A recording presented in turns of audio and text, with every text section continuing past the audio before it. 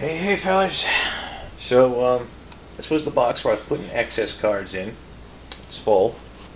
Got some more in there. All excess. That's just white and green right now. There's all the red after I've sorted through it. So, what have we got us here? Beach and block red. Crown of Flames, it's basically a fire breathing that you can pay red to bounce it. We've seen similar cards in green and white.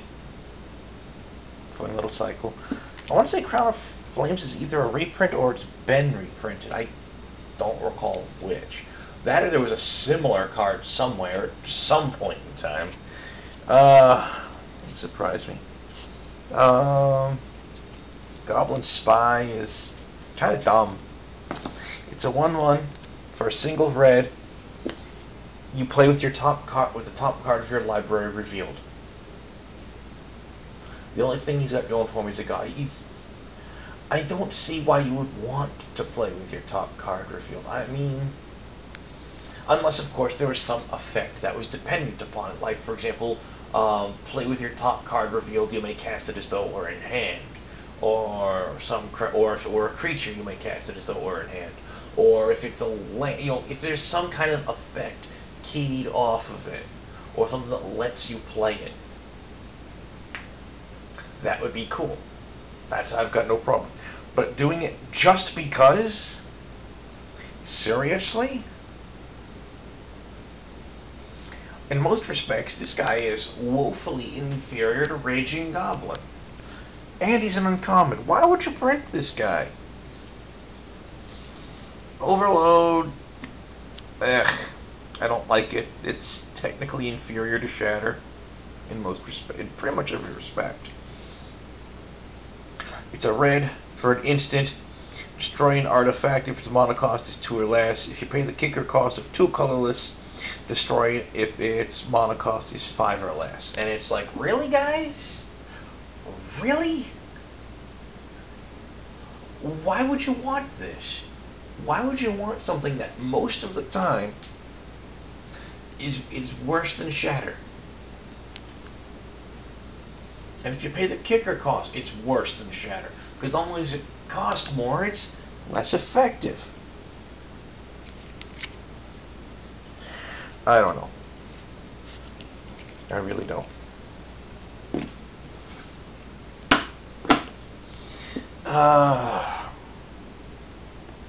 Scarred Puma isn't too bad. It's a 2/1 for a single red mana.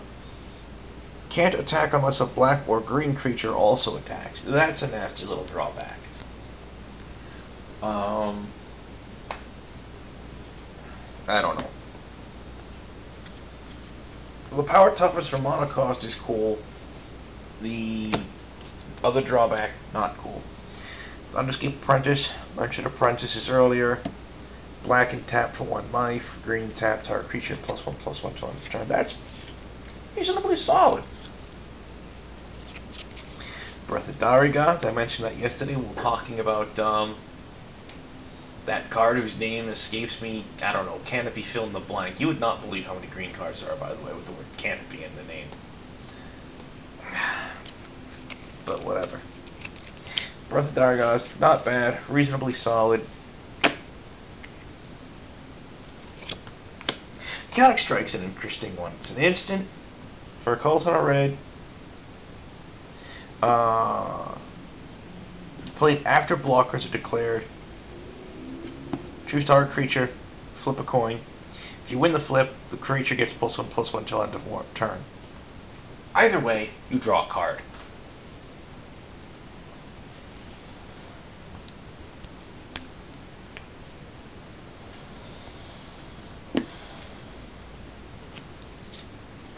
It's alright. It's not exceptional or anything, but it's okay. Firebrand Ranger. He's a 2/1, pump green and tap him. And put a basic land from your hand into play. Not impressed. Lightning Dart. It's kind of interesting. It's a color and a red for an instant for 1 damage target creature, unless the creature is white or blue, in which case it does 4 instead. It's not bad. It's not outstanding by any stretch of the imagination, but, conditionally it's really awesome. Otherwise, it's only good for taking out like an annoying utility creature. Like an apprentice. Maniacal Rage, enchant a creature gets +2/+2, can't block. It's alright. These days we've pretty much got better with Goblin Warpaint, which for the same casting cost gives you the same bonus and the creature gains haste. And can still block. Bouncing Kavu. Now this is one of the interesting things I've noticed. These Kavu predominantly are red and green. We saw a handful of them in red, you know, the 3/3 Kavu that when he hits the board you draw a card, the Kavu Titan, the Serpentine Kavu, and all that other fun, happy stuff. There's also a lot of Kavu in red.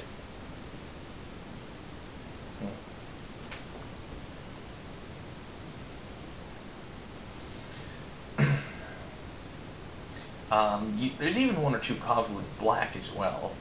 Off the top of my head, I can't think of any blue Kavu. Or white Kavu, for that matter. Oh well. But the Pouncing Kavu, he's a 1/1 for a colorless and a red. If you pay the kicker cost of 2 colorless and a red, he comes in with 2 +1/+1 counters and has haste. Honestly, if you're not going to pay the kicker cost, there's almost no point to it. Almost no point. With the kicker cost, it's okay.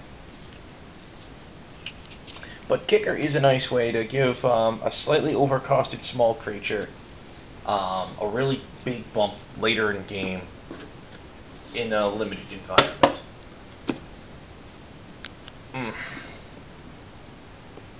Rage Weaver, another one of the Weavers, gives green or black creatures haste. And I've made the observation before, haste is one of the worst abilities to go out of your way to put on a creature if the ability isn't on the creature itself. Because, quite bluntly put, what does haste do after the first turn the creature's on the board? Nothing! If I give him flying, that can matter every single turn. If I give him first strike, that can matter every single turn. Flying, first strike, vigilance. Vigilance can make a huge difference. You know, it allows you to go on the offensive and be on the defensive at the same time. That's some saucy stuff. You know? So, you know, first strike, vigilance, flying, those are all good abilities, you know? Haste? Meh.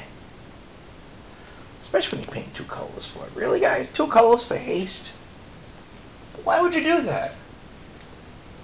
Why? Rogue Kavu's a 1/1. Gets +2/+0 if he attacks by himself.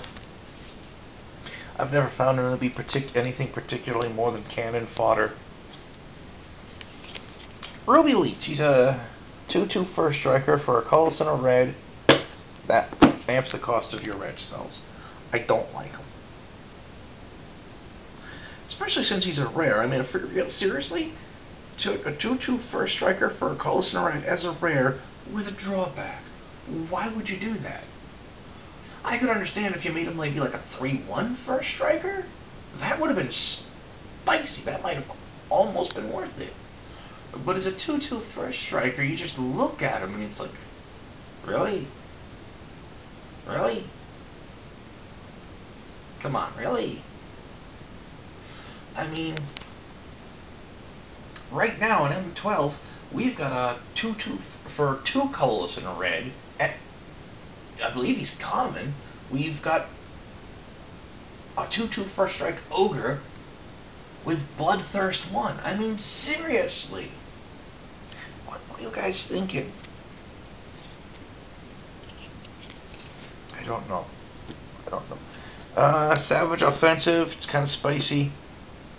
Colorless and a red. Sorcery. Creature you control at first strike till end of turn. If you pay the kicker cost of green, they get +1/+1 till end of turn. That's not bad by any stretch of the imagination. It'd be better for it being instant, but it would cost a heck of a lot more. I mean, first strike with optional +1/+1. No, that's solid. Scorching Lava. Calls in a red. 2 turn creature player. Pay the kicker cost. Target can't be regenerated till end of turn, and if it will be put into the graveyard, removed from the game.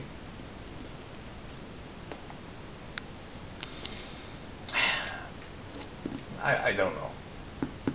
I mean, and you know, people look at it and like, guys, this was the standard for burn back in the day. This was considered decent. I mean, not top of the line, but this was considered pretty okay. And I want people to think about it. You know, burn, I don't know. And I'm also sad that Lightning Bolt's gone out of print again.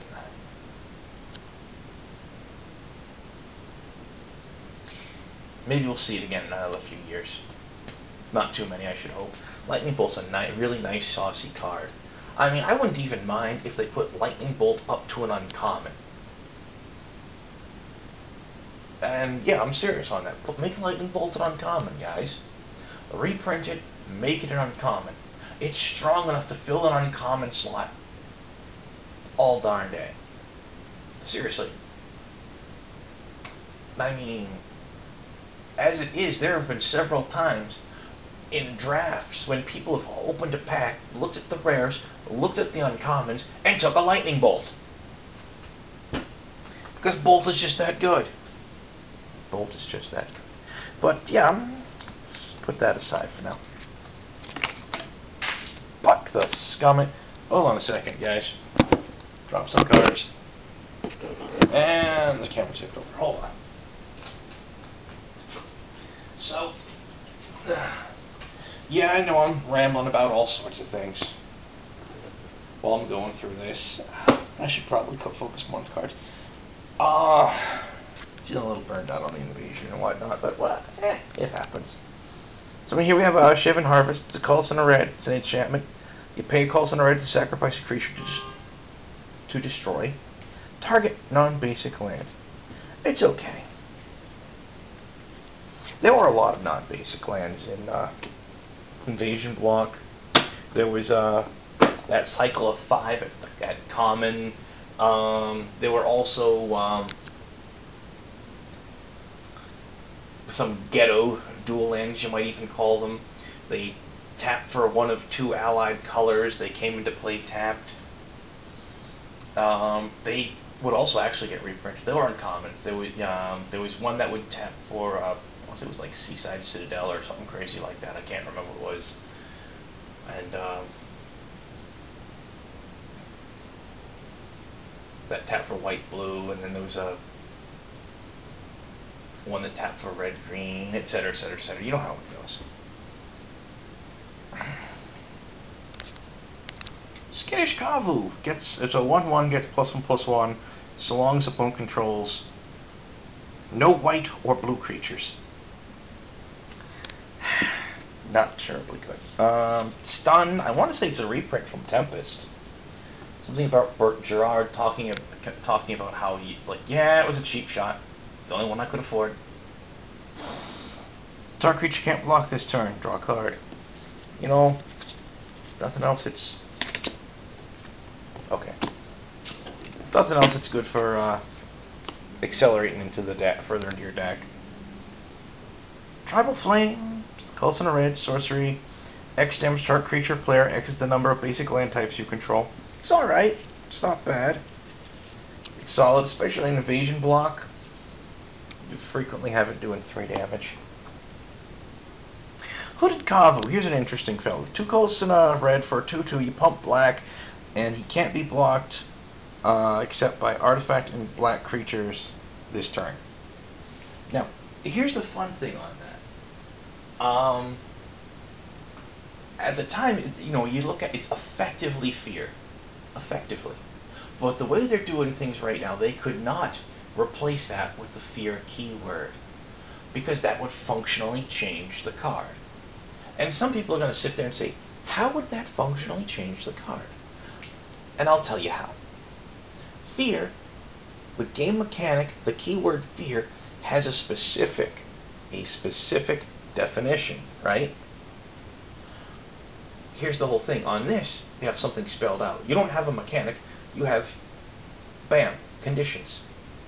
Now, if I were to, use a sleight of mind type effect on it. Some kind of effect that changes all references to one color word to another. If you drop a sleight of mind type effect onto that, you can replace the word black with red, blue, white, green, plaid. Okay, you can only do plaid and unsets, but that's not the point.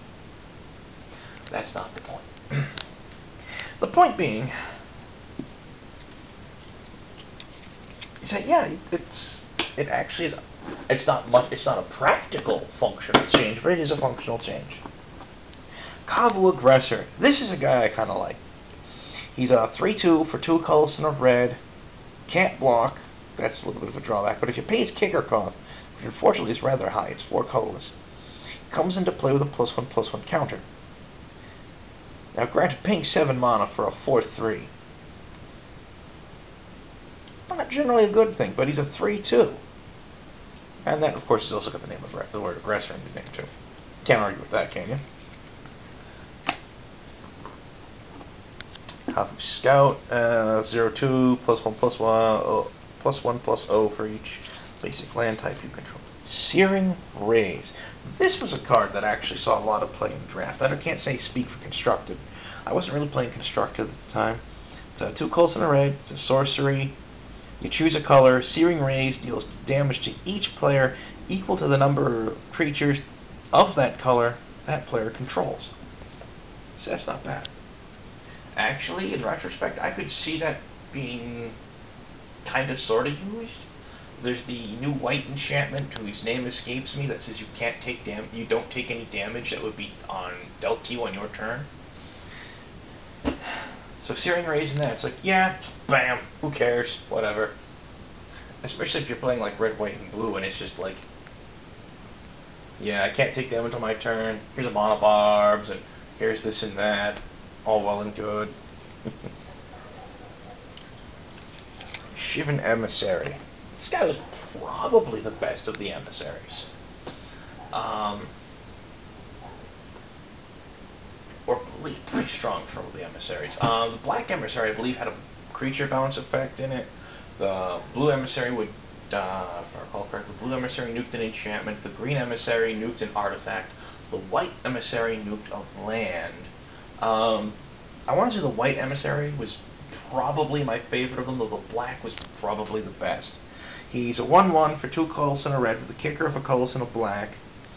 And when he hits the board, if you paid the kicker cost, nuke target non-black creature. No regeneration for him. Solid. Slimy Kavu, 2/2. Tap, target land becomes a swamp.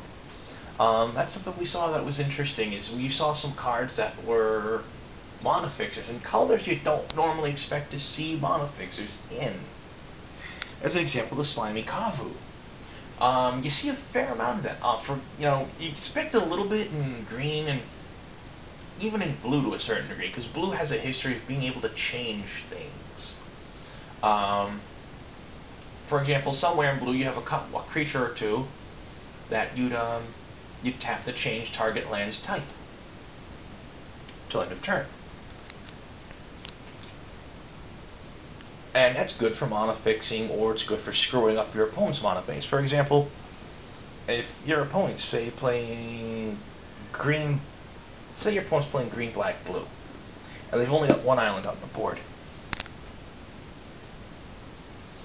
They've got 2 forests, 2 swamps on the board, and 1 island.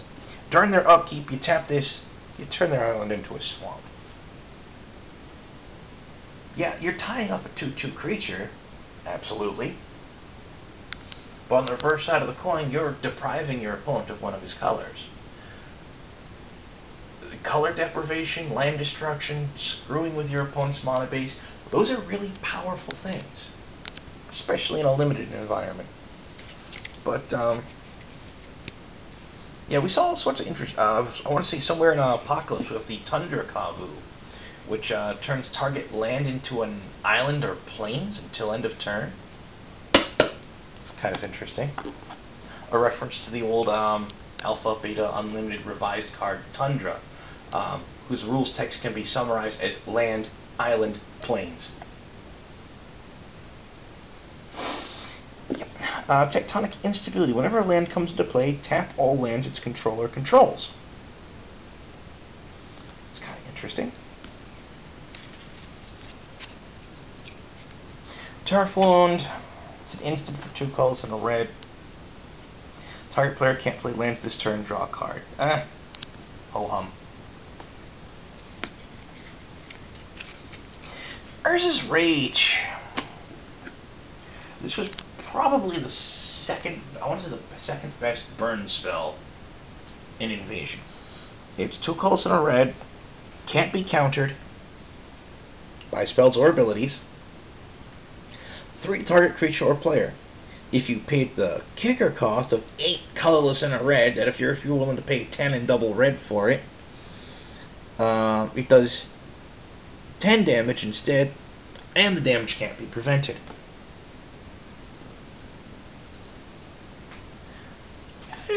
It's okay. I mean, mostly you just use it for 3 damage. I only got 2 of them though. I'm pretty sure I got at least 1 in the Phyrexia versus Coalition duel decks. I'm not sure if I have another one anywhere though. 100% certain. I don't think I do. Vaishino Grappler is a 3/1 optional trample.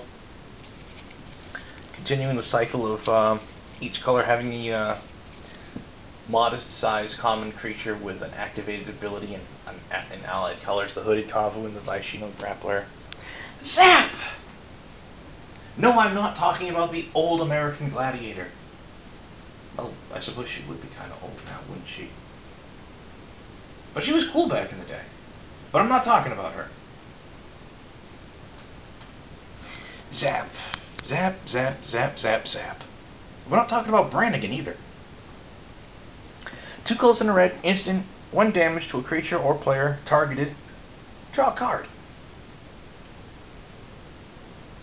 It's pretty solid. I mean, it's basically, it's like Flare, but it's an actual cantrip instead of being a slow trip. I don't remember if I talked about this before. If I haven't, I'm going to anyway. Cantrips and slow trips.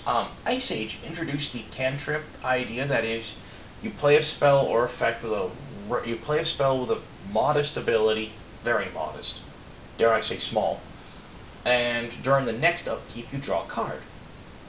So generally what will happen is you cast it in the next upkeep, whether it's your upkeep or your opponent's upkeep, doesn't really matter. You draw an extra card. And I want to say Mirage rigged it up so that the card draw was immediate instead of delayed. And eventually we got the idea, the distinction that we started calling the originals slow trips and the newer ones cantrips, because you had a delay on drawing the card. Right up there with, for example, Arcane Denial in, I believe it was Alliances. Yeah, it was in Alliances. I run a handful of them in my Sliver deck because it's a hard counter for a colorless and a blue. It's not a particularly good hard counter, but it's still a hard counter. Arcane Denial is a colorless and a blue counter target spell. On the next upkeep, you may on the next upkeep you may draw a card. The controller of the countered spell may draw up to 2 cards, if I recall what it was correctly. Or was it 2 for you and 1 for your opponent? I can't remember clearly off the top of my head. But yeah, it was a hard counter, and that's the main reason why it's in there. That, and of course, is because as far as the Sliver deck was concerned, it really didn't care what you drew most of the time. I mean, if you're not drawing a board sweeper or something that locks me down, I don't care what you draw. Is it a land? Cool, I don't care. Is it a creature? Cool, I don't care. Does it lock me down? No, I don't care. Is it a board sweeper? No, I don't care. Only in there to stop board sweepers and lockdowns. Yeah, combo it's not exactly hot against, but yeah. Mage's Contest. What the heck does this even do? Oh, you and target spell's controller bid life. You start the bidding with high bid of 1. In turn order... Oh, jeez. Oh, jeez. In turn order, each player may top the high bid. The bidding ends when the high bid stands. Highest bidder loses life equal to the high bid. If you win the bidding, counter that spell. So basically, it's a contest between you and your opponent, saying, how important is this spell to you?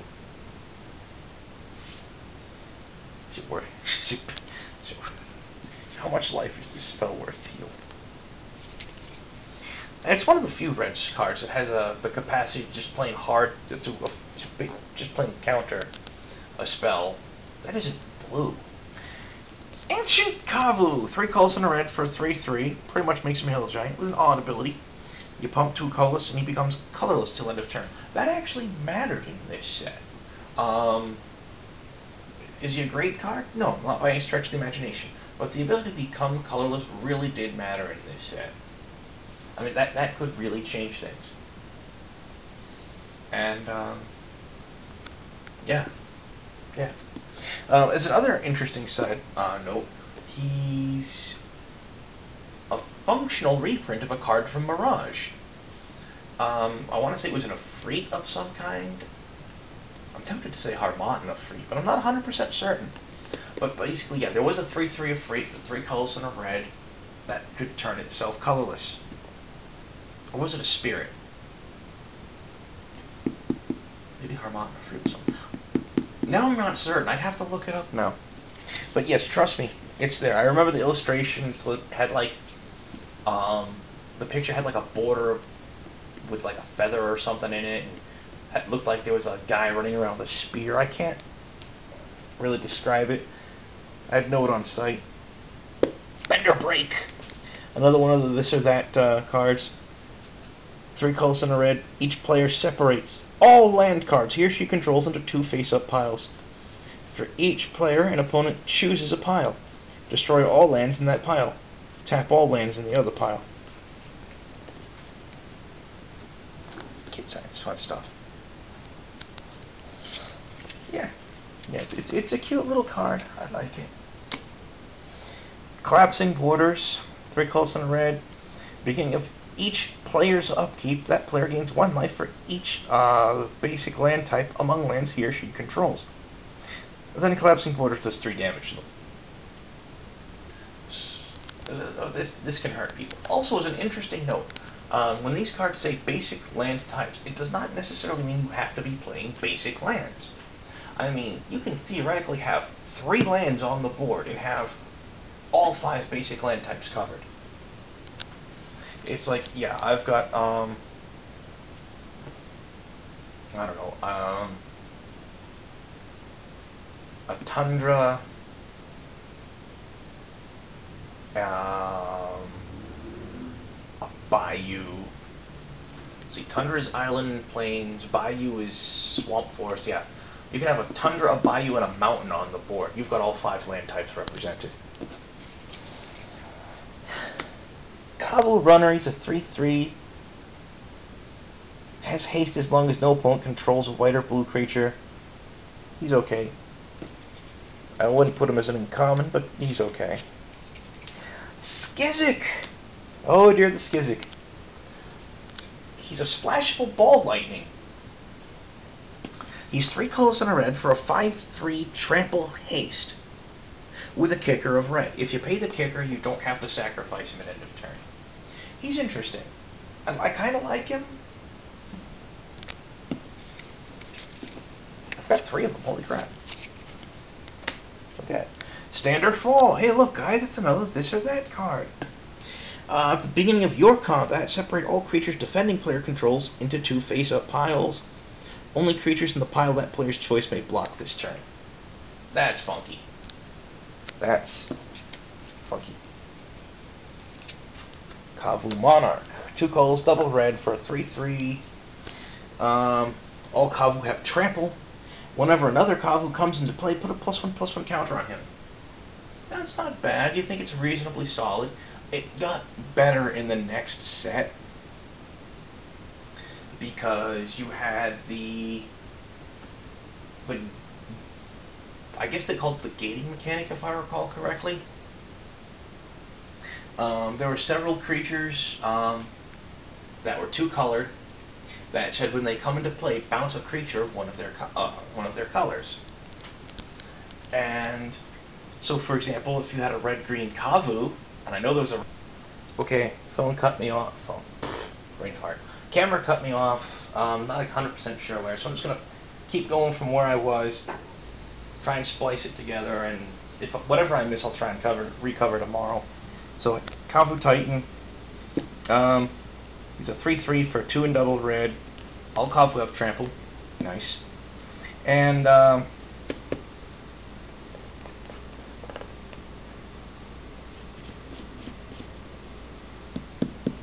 irritates with this phone. This camera cuts me off so often. Of course, the fact that I'm a horrible cameraman doesn't help it any. But anywho, whenever any other Kavu comes into play, he gets a +1/+1 counter. That's not bad. There's plenty of Kavu in this set. There's more in the next, especially with the gating mechanic, where it is you have 2 color creatures, and when it comes into play, you bounce a creature of one of their colors. So there was a Kavu for like 4 or 5 mana that was red or green. Comes into play, he gets a counter, have it bounce itself. Who cares? Play it again next turn, he gets bigger. Yeah. Monarch is getting bigger, Monarch gets bigger, Monarch gets bigger, Monarch smashes your face. It's a beautiful thing. Of course, on the other hand, that's right around the time Monarch gets hit with like some sort of black form of card removal. Thunderskip Master. Anyways, he's a 2/2 for 2 and double red. Double black, target player loses 2 life, you gain 2 life. That's pretty saucy. And of course, the double green ability, target creature gets +2/+2 to its turn. Pretty solid, actually. Loafing Giant, there's a card nobody ever wanted. He's a 4/6 for 4 and a red. Whenever he attacks or blocks, you put the top card of your library into your graveyard. If the card is a land, prevent all combat damage that he would deal this turn. Honestly, for his mana cost, he's not that good. He doesn't deserve to be a rare at all, in my opinion. I mean, it's like, seriously, guys, it's like, he's not far behind Crawl. He's only a little bit lower than Crawl on the power scale. Halam Jin. Once again, one of the Jins that gets -2/-2 if he's part of the most common color on the board. He's a 6/5 haste for 6 mana. It's okay. It's not great, but it's okay. Callous Giant. This guy's nice. He's a 4/4 for 6 mana. Normally that wouldn't be fantastic. If his source would deal 3 damage or less to him, prevent that damage. Now what's fun about that is it means you can't kill him by gang blocking him. You can't kill him by hitting him with more than one spell. It's like you have to deal with all 4 from one source, or it just doesn't count. Kid Science fun stuff. Oh, Obliterate. There's some neat stuff. Can't be countered. Destroy all artifacts, creatures, and lands. No regeneration allowed. For 6 and double red. Yeah, it's a lot, but blows up stuff. And here's a fun fact for you guys. Artifacts, creatures, and lands.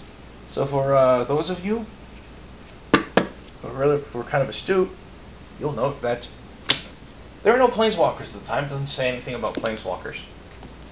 Yep. G2 Fire, it's kind of nice. X and a red, sorcery. X damage to our creature player. You can pay an extra 2 colorless and play whenever you play an instant. It's not bad. That's actually reasonably solid. I don't feel it deserves to be a rare. But it's reasonably solid. I would put that only slightly higher on the power scale than Fireball. To be perfectly honest, you know? And a little bit higher than Disintegrate. I mean, we've had burn cards more powerful than that, with lower rarity. So, hey. But, you know, I guess somewhere along the line, people decided that needs to be a rare. Then I've heard that Invasion was the first set designed with limited play in mind. So I'm thinking, because of that, you've got a lot of weird things going on, like cards that people knew would be really powerful and limited being either high-costed or being placed at a higher rarity than you might otherwise expect them to. Oh well. I'm gonna finish this up and get this posted, figure out what I'm gonna do with it. Yeah, there's gonna be a transition in the middle of it. You've probably already seen it if you've gotten this far. Shh, it's a secret. Oh, and the cat's still hanging out on top of the fridge. I don't know why. She does that every now and again. She has like a handful of spots that she just rotates between hanging out in for a week or two, and she's done. I think she's fallen asleep over there. You falling asleep, cat? Yeah, stupid cat. Oh, no, she's awake. And her tongue's lolling out of her mouth. Yeah, she's got no teeth. Mentioned that before. She's also getting old. She's a good cat most of the time, though. Hates strangers. Have I mentioned that before? She hates strangers. She will hiss like a pit of vipers at you if she don't know you. And she loves being pet on the head. Alright. We'll call this a video. Get this spliced up. I'll catch you later, guys. Be good.